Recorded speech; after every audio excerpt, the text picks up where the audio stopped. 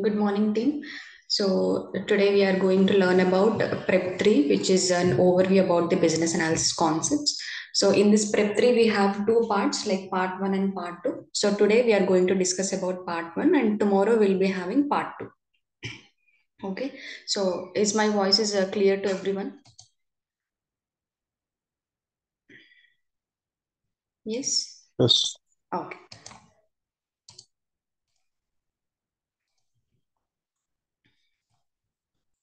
So these are the guidelines of the session. So all the questions of yours will be answered once the session will be completed, and the participants are requested to message your doubts in the chat box only.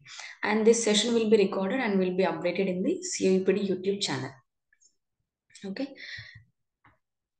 So in this Prep 3 part 1, we have some questions which is related to overview about the business analysis concepts.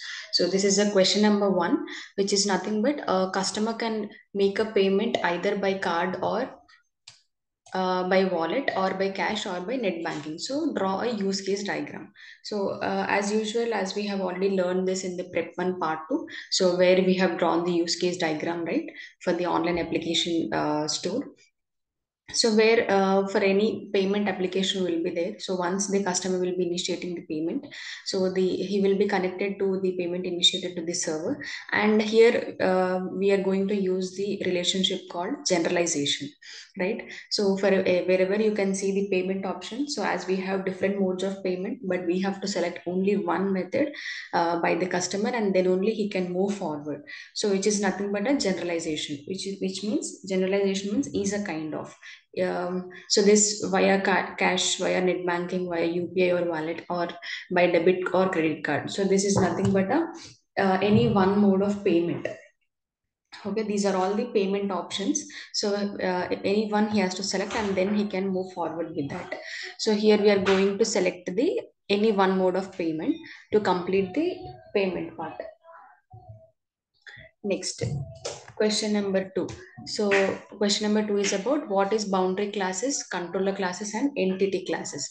So, question number 2 for boundary, control, and entity. First of all, write a definition of it, like a boundary class, which is used to handle the interaction between the system and external actor.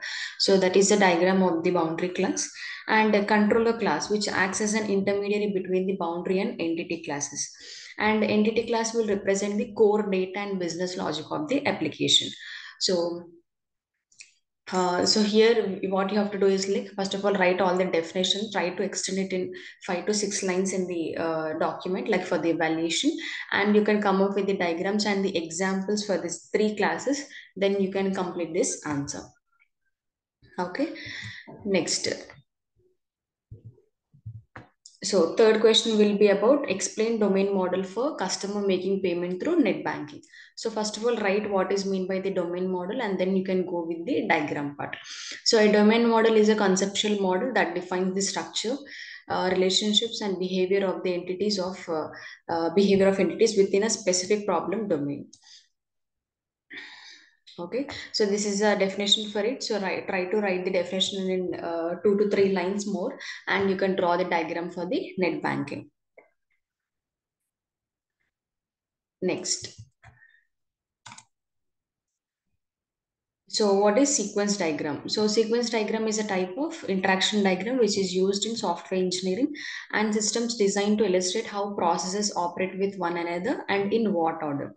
So this sequence diagram, you can draw it in the MS Visio tool. With the help of MS Visio, you can draw this sequence diagram where you'll be having the module called sequence in that. So where you can select that one, the module in the sequence in the MS Visio tool, and then you can draw the diagram for it. You can take a small example regarding the customer is making a payment through net banking system. So how the payment is initiating that process, you can do it in the, you can show it in the MS Visio tool. Okay. Next, what is conceptual model? So a conceptual model is a high level representation of a system that will helps in understanding, visualizing, and communicating the essential aspects of a domain. So it provides a clear and simplified view of the domain, which makes it easier to understand.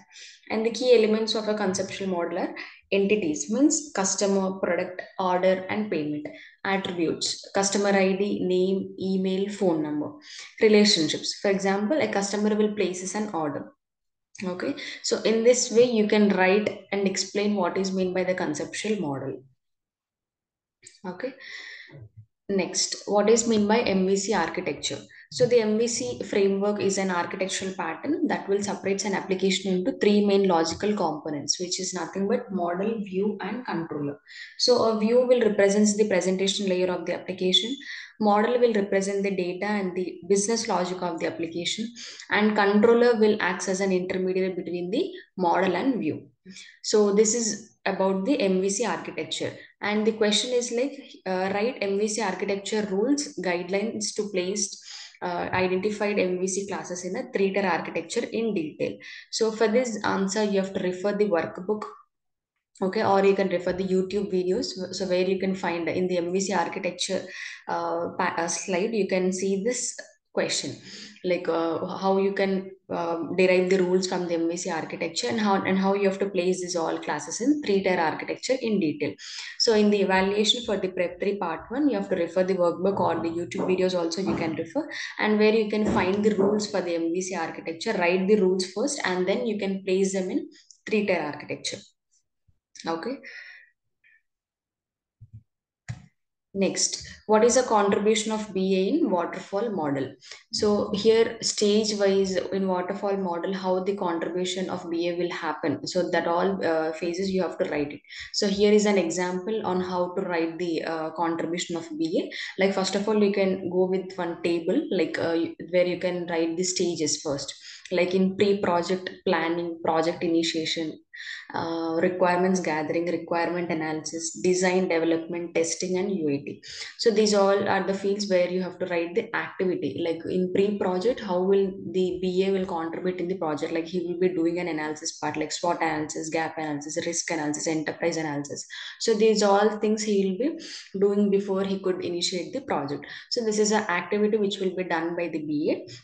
And artifacts and resources, who all will be involved in doing this such activity, these things you have to write in the artifacts and resources. So likewise, you have to think about like in pre-project what all the activities he'll be doing, and in planning how he'll be doing the planning part, and how he'll be doing the project initiation, how requirement gathering will happen. So for all these stages, you have to write the activities and also artifacts and the resources. Okay, so in this way, you can complete this BA contribution in project of the waterfall model. Okay, next, what is mean by conflict management and Thomas Kilmann technique? So first of all, what is mean by the conflict management? So conflict management is a process of resolving the conflicts or disagreements between the individuals or groups in a constructive manner. And this Thomas Kilmann technique is a widely used tool for assessing the conflict resolution styles and guiding the individuals in selecting appropriate strategies to make conflicts. And the 5 steps of conflict management are: identify the conflict, discuss the details, agree with the root problem, check for every possible solution for the conflict, negotiate the solution to avoid future conflicts. So first of all, write what is meant by the conflict management. Try to write in more words. Here in this session, we'll be telling about how we are just explaining on how to complete the answer for the evaluation, and what kind of overview questions will be there.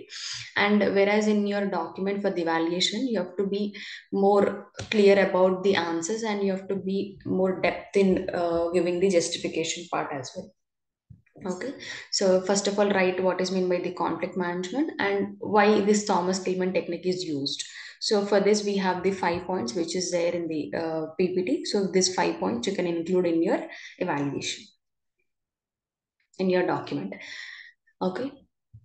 Next, so what are the reasons for project failure? So simple, a poor planning, unclear objectives and requirements, inadequate risk management, poor communication, scope creep, lack of stakeholder engagement, resource constraint, technical challenges. So these are the some reasons for the project failure. Here, for the evaluation in the document, what you have to write is like, You can include these points with some other points of your thinking, and then you can write a definition about this. Like, for example, what is mean by the poor planning in the sense you have to write a definition of it and you have to explain it to the evaluator.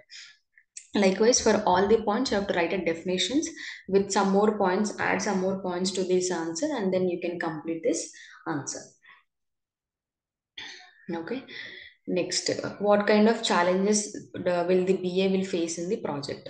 So unclear and unchanging requirements, managing stakeholder expectations, scope creep and scope management, time and resource constraint, quality assurance and testing, documentation and knowledge management, technology constraints and complexity. So these are the some challenges will faced by the BA in the projects. So try to write the definitions of each of the point here, and you can go with the next one. So next is what is mean by the document naming standard. So a document naming standard is a systematic approach to assigning unique identifiers to various documents created and used throughout the development process. So suppose here you have an example, like suppose if we have a project with the ID called PROJ123, and if we are working on the requirement specification document, then the project ID is PROJ123, document type is requirement REQ, and version is 1.0, and date, today's date you can give there, and the document identifier could be PROG123 hyphen REQ hyphen 1.0 hyphen date. So this is a document naming standard. Okay. Next, what are the do's and don'ts of business analyst? So first of all, this one you will be getting in the first chapter only in the workbook. Like what are the do's and what are the don'ts is like first do's.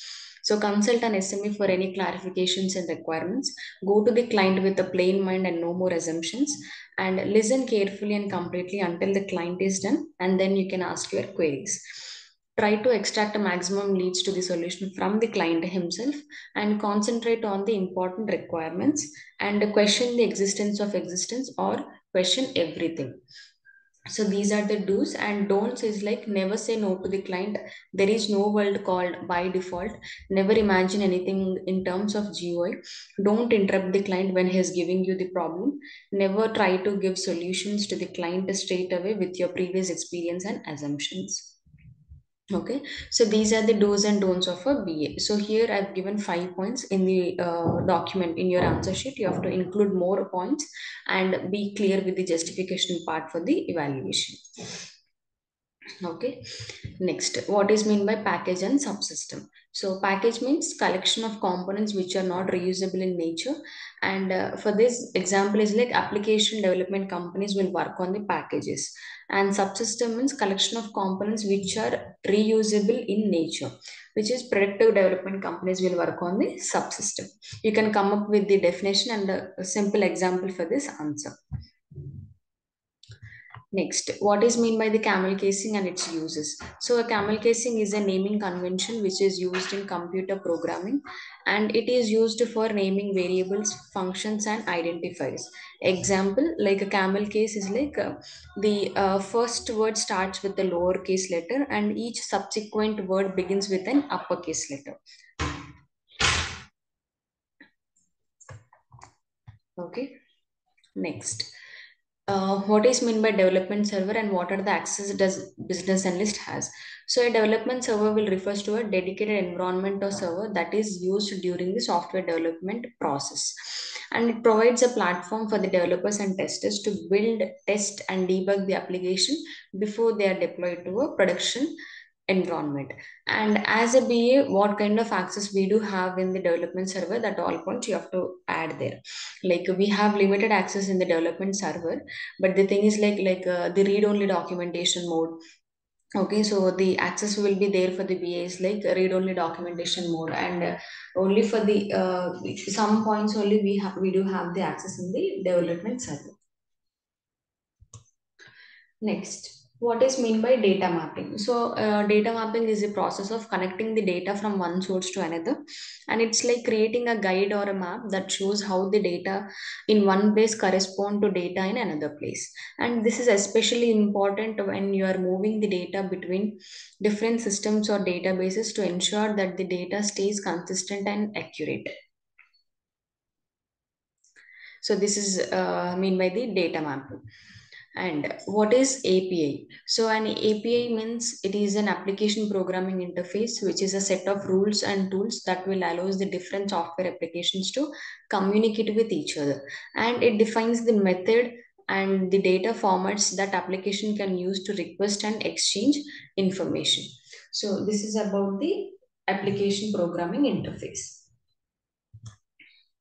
So these 20 to 18 to 20 questions will be there for the prep 3 part 1, guys. So you have to work on the document like once you got the question papers, first of all, try to see the session recording, and then you can find the answers for this, like how to answer in the evaluation and how you have to answer it in the document. And once you are clear with that, in essence, be prepared well and then book your slot for the stages so that you can complete the particular stage. So this is all about the prep 3 part 1. And tomorrow morning we'll be having the prep 3 part 2. Okay.